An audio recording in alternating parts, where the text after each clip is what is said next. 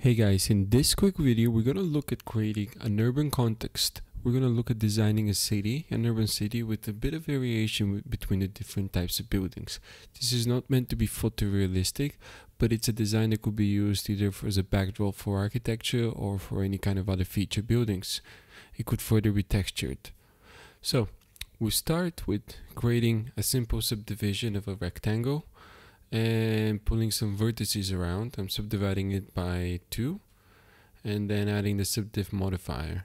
The next step is to apply the subdiv modifier. So now we have some blocks and I quickly check the areas and I start creating materials as well. The idea is that it sort of works to the proper scale that it should in regards to typical urban blocks. So here I offset 6 meters and I realized very quickly that this is not quite the right scale.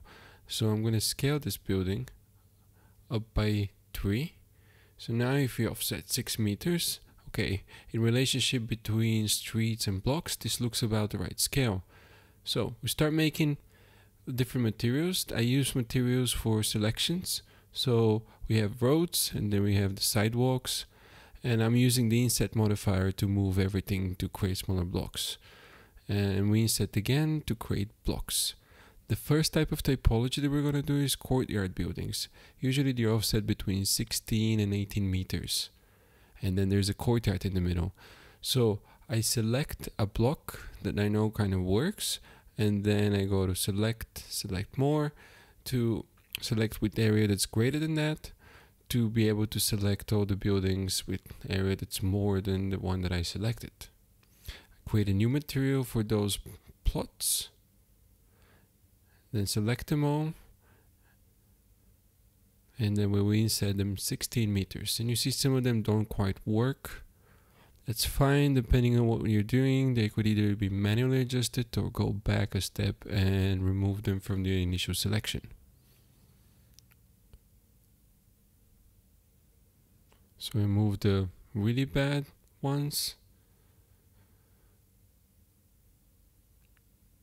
Okay, so next, select the other blocks that are left over. And these blocks, we're gonna do random selection in order to create more variety.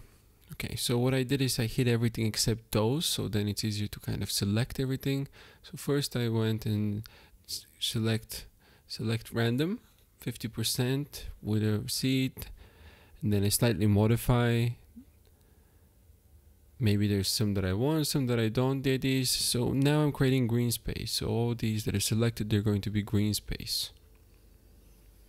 So again, I create a new material. For right now, the materials use simple viewport colors for me to understand which one is different.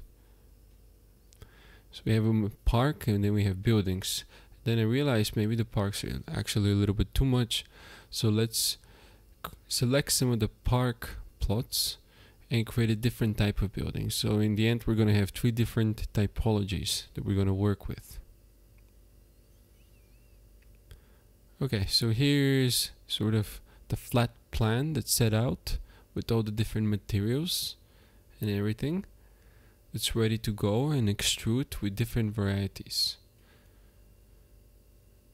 So I'm just renaming here the materials so they're a little bit easier to find and grouping all the building materials together.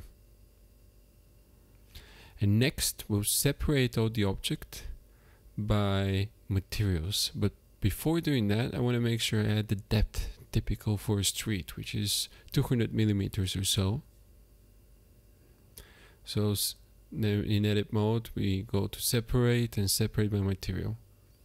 Put them in a new collection. And now we have all the different materials types. So now we're adding height. With height, I'm using soft selection and just moving up the different parts.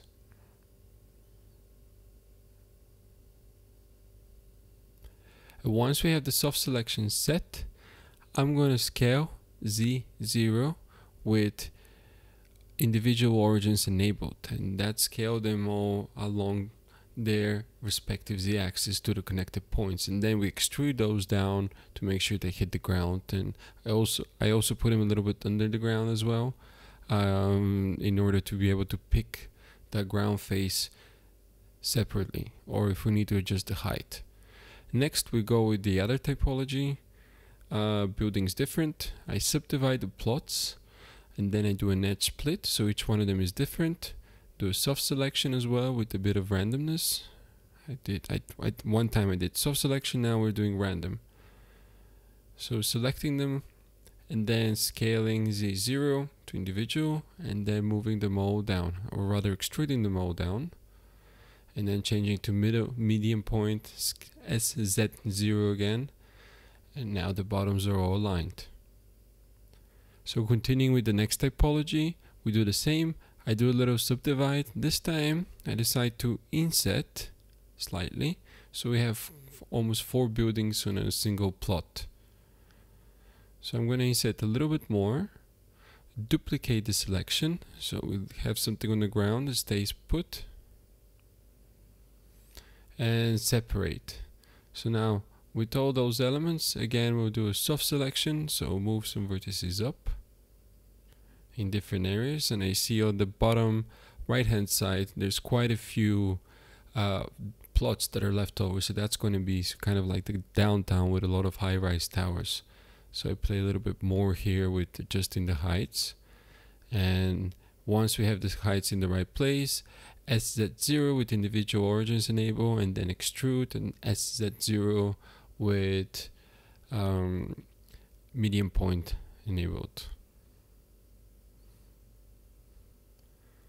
So we have the city, we have the green, we have the different typologies, courtyard buildings, towers, and a third typology. And some, as you can see, some of them are quite thin, you know, they would need to go and get adjusted. You know, we can either put a single building in there or do something different. So the last thing that I'm going to do is put roofs on all of those, or just a very subtle roof definition.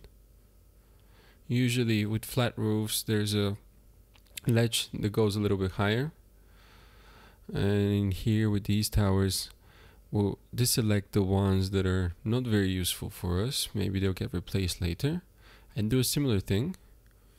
And I'm always working with the inset operator. It's probably the most important one. It doesn't always work, as you can see here. Yeah, so there's always slight issues, especially when some are too thin. So extruding again, and then with these ones we'll inset twice, so we have sort of step back levels that go up on top.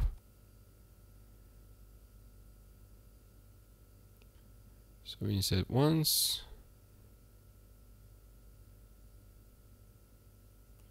and then inset again.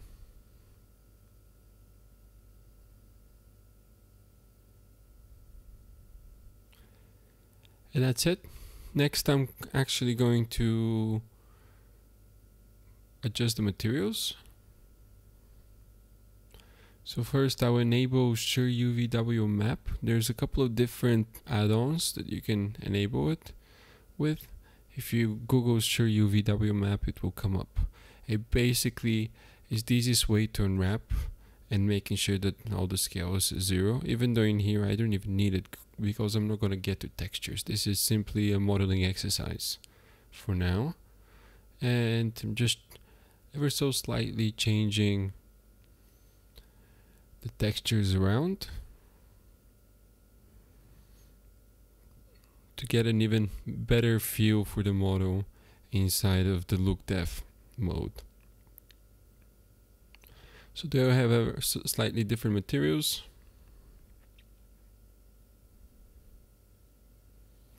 Next I will enable Ambient Occlusion for base color and put the color that we were using within the Ambient Occlusion node.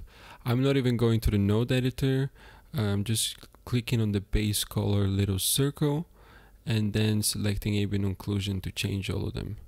And basically this allows a little bit of extra depth in the corners, a little bit like Arctic mode in Rhino, if you're familiar with that. So then we're just the settings in for EV, adding ambient occlusion to 60 meters, adding a bit of bloom, and then adding the sun.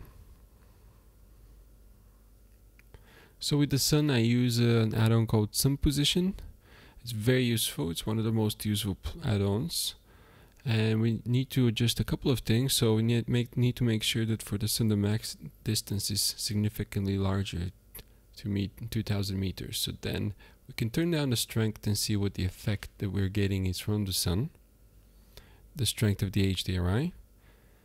So I'm just playing here, and this is not in a particular location, but it's just a quick way to get the sun to work